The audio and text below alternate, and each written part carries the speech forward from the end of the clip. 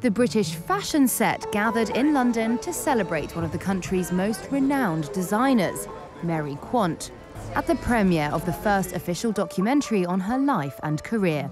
I think the point of fashion is not to get bored. The movie tracks Quant's rise from a fashion-conscious tomboy growing up in the Welsh countryside to the daring avant-garde designer often credited with the invention of the miniskirt. Mary Quant Limited, one of the most astonishing success stories in the world of fashion.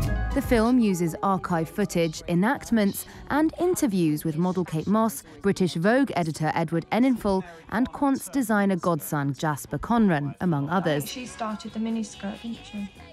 Actor, producer and former fashion designer Sadie Frost made her feature film directorial debut.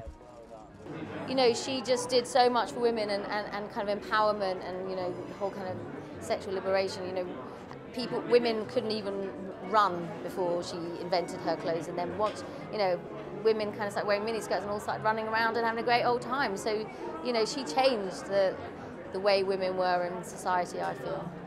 With Quant's role in revolutionising women's wear at its heart, the documentary takes viewers back to the swinging 60s and the thrill of the British invasion, the cultural movement of the mid-1960s that included the Beatles and the Rolling Stones. Quant, who turns 92 next February and is rarely seen in public, didn't participate in the documentary, but the film was made with the blessing of her son, Orlando Plunkett Green, who is featured. Guests on the red carpet paid tribute to Quant's enduring influence, including fashion designer Zandra Rhodes. Well, her legacy is the beginning of swinging London, as it really, you know, the real swinging London and how we remember it. And I'm one of the few people that knew her.